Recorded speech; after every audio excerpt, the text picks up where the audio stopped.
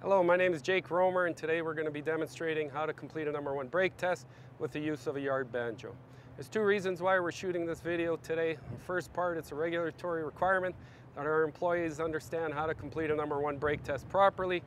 And the second reason is to reduce service interruptions on the road. I'm going to show you a bit about the machine here, and then we're going to demonstrate how to complete a number one brake test.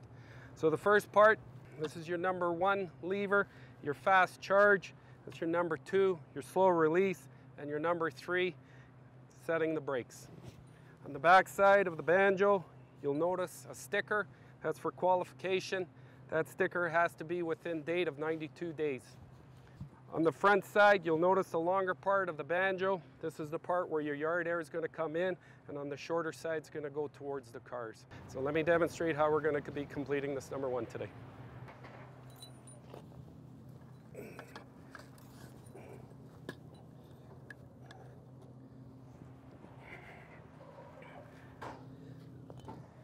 Okay, so the first thing we're going to do is we're going to ensure our yard air is blown out. The reason we're doing that is we don't want to introduce any moisture into the braking system. This is very loud, so for safety's sakes, we're going to put in some earplugs. So once you know everybody's clear, you're going to make sure that you point this away from anybody, and you're going to crack that valve all the way open to ensure all that moisture comes out of the train line.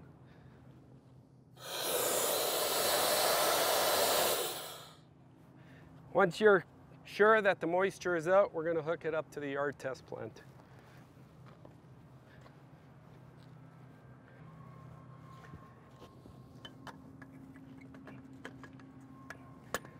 So prior to turning on the yard air source, we want to make sure that the number one and two are closed. When you do turn this valve on, you have to ensure that you have no air leaks and all your fittings are tight. You're dealing with a lot of pressure here, which has a potential to cause injury.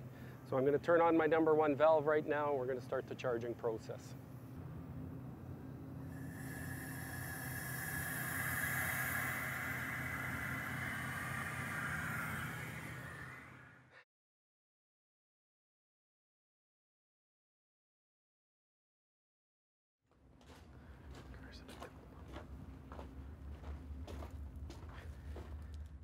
So our cars have been coupled up. We've been charging for a while. Now we're going to put on a tail end gauge. Tail end gauge has to be qualified every 92 days as well, and that's going to tell us our gradient pressure, and we have to be within 15 psi of our supply.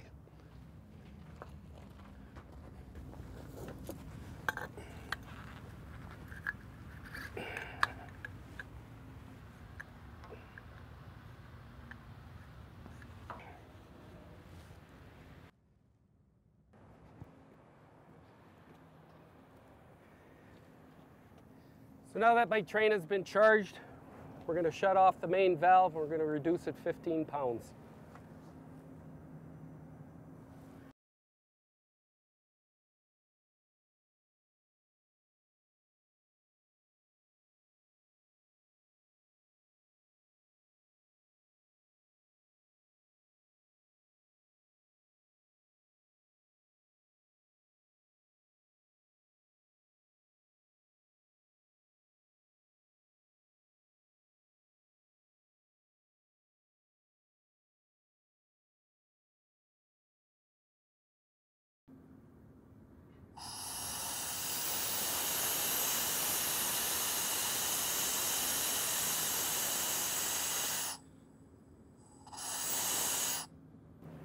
Once we've reduced it 15 pounds, we're going to wait a minute for the train to stabilize.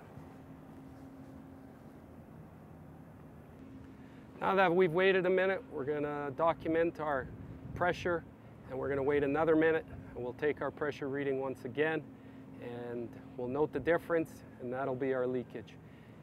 We're allowed 5 psi, but preferably we'd like 0. That minute's passed. I've noted that we've had 2 pounds of leakage. So now we're going to reduce another 8 pounds to make 25 pounds. If there's any more than 5 pounds, we need to look at the train. We need to go fix the air leaks.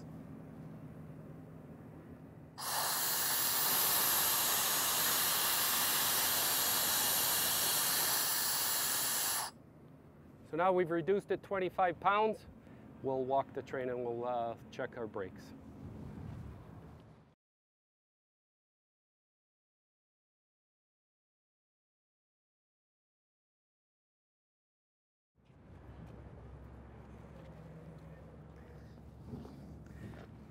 So now that I've completed the setup, where I visually inspected all the brake rigging and the pistons, I'm going to release our brakes. I'm going to release the brakes by the number 2 valve, and this mimics the same release rate as a locomotive engine.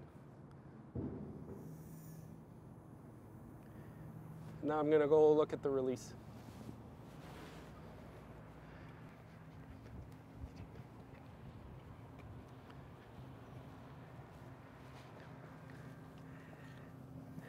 Now that we've successfully completed our number 1 brake test, we're going to disconnect the yard banjo.